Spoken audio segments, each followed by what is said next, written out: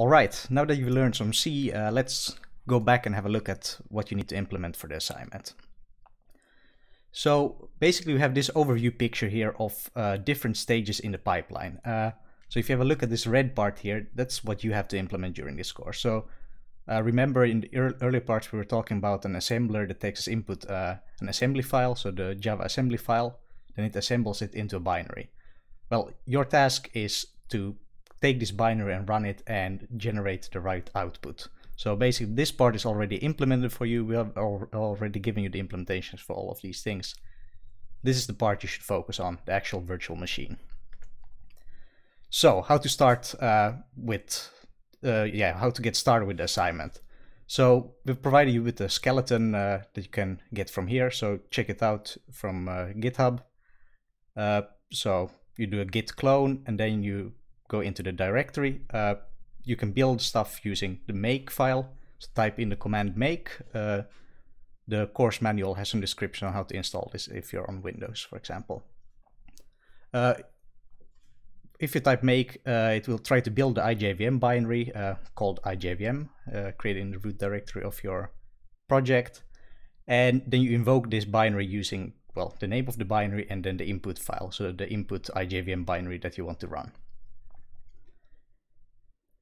So that's basically how to build stuff. But then of course we provide you with a number of test cases. So you can build the test by doing make test1 to build the test for module 1, for example. This will build a test binary which you can then run, and it will print some output saying whether your implementation passed or failed the tests. You can run all the basic tests, so the ones that remember, like the ones that you have to pass to even get a final grade, using make test basic. And you can run all the tests you have using make test all.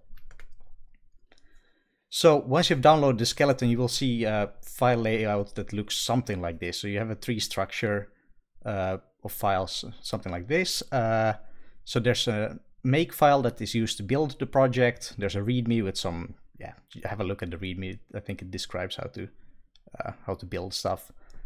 Then there's an include folder which has some header files in it. So mainly focus on the IJVM.h. This one specifies all the interface that you need to implement. So we use these for the tests. Then there's util.h that has some useful debugging helper functions. Then mainly you will be working in the source directory. So here, place your C files here and header files and whatever. Of course, you can also place your header files in the include folder. It's up to you really how to structure this. And then there's a test folder with all the tests. So if you get stuck at a certain test case, have a look at the source code for the test so that you understand what they're actually testing for.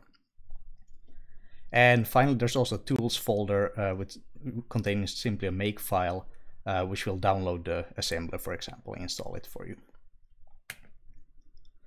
So let's get back to the grading. I already mentioned this at an earlier stage, but basically you get 40% for passing the basic test, and we require you to actually pass all of these. So that's a hard requirement for passing the course. Then there's 30% of your grade based on the advanced tests. So 30% scaled linearly to the number of tests that you pass. Then there's 10% for style and general impression. So that's the only part of the grade that you can't really calculate yourself. So the first part, just run it locally, or you can submit it using CodeGrade, and then you'll already get your grade for these parts. And of course, if you add these things up, it's a maximum of an 8. So if you want a higher grade than an 8, you should implement some of the additional functionalities that we specify in Chapter 6 of the course manual. And you're free to pick and choose whatever of the additional features that you want to implement. So you can implement all of them, but yeah, that's a lot of work. So pick and choose wisely. Well, a bit about the tests. So I already mentioned there in the tests directory, we have 5 basic tests, which again, like to stress this, you need to pass all of them. Then there's advanced tests. So there's, I think, 20 advanced test cases. So if you pass all 20, you get 3 points on your final grade. If you pass 10 of them, you get 1.5 points on your final grade, and so on. There's also a test called test bonus heap. So this is for one of the additional features that we'll get to like in the last week of the course probably. So that one is not really used for grading, but it's mainly used for you to check that your additional feature implementation works correctly. So that's, by the way, also the only test we have for one of the additional features. Then an example of how to calculate your grade. I think it's quite self-explanatory. So first of all, like suppose you pass the basic tests and a few of the advanced tests. So test advanced 1, 2, 3, 4, and 5, which turns out to be 10 out of the 20 test cases. Well, then you get 40% plus half times 30%, which equals 55%, so a 5.5. And since you can't get the final grade 5.5, you would end up with a 6 if, for example, you get 0 points for style and wouldn't implement any of the additional features.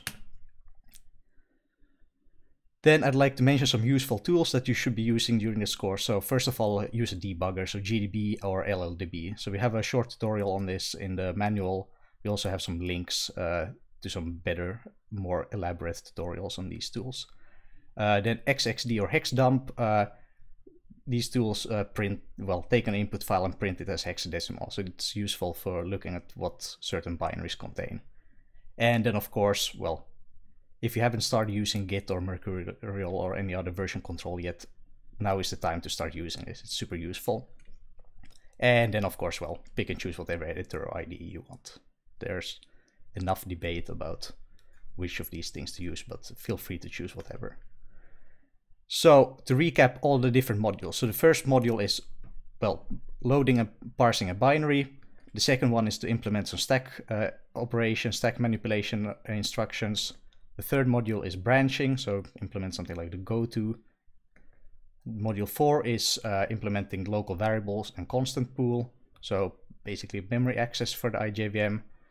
Module 5 is methods, so the invoke virtual and iReturn that we were talking about.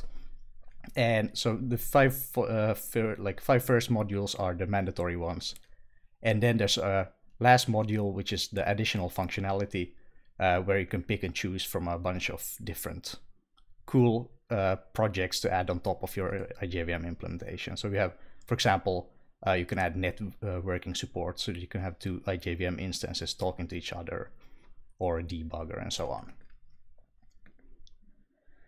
So, of course, well, I already mentioned this multiple times, the pace, like it's a really high-paced course, so get started today. If you have any troubles or issues, there's a Q&A session on Tuesday, and of course, you can always use a discussion board to ask questions.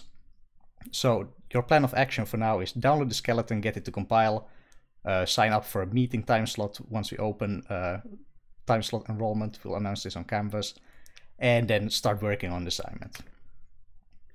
So more concretely, how do you start? Well, suppose you downloaded the whole skeleton. So mainly you'll be working in source/machine.c. So open that file and have a look. It already has some comments in there. So if you have the skeleton downloaded, try to compile it using make test1, for example, to build a test for the first module. Well, the compilation will fail because you will not have implemented a bunch of the functions that you need, that we need for the interface to test your implementation.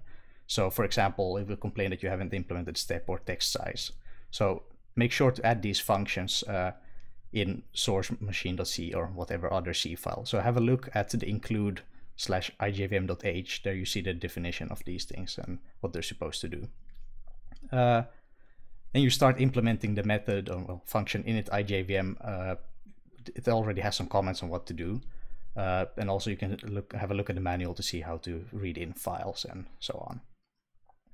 So then for module 1, more concretely, what you do is you take an input binary and start reading and parsing the block. So remember, you first check the magic number, see that it matches the magic number, then you take the constant pool block, parse it, and then the text block, parse it, and save it somewhere in memory so that you can access it later.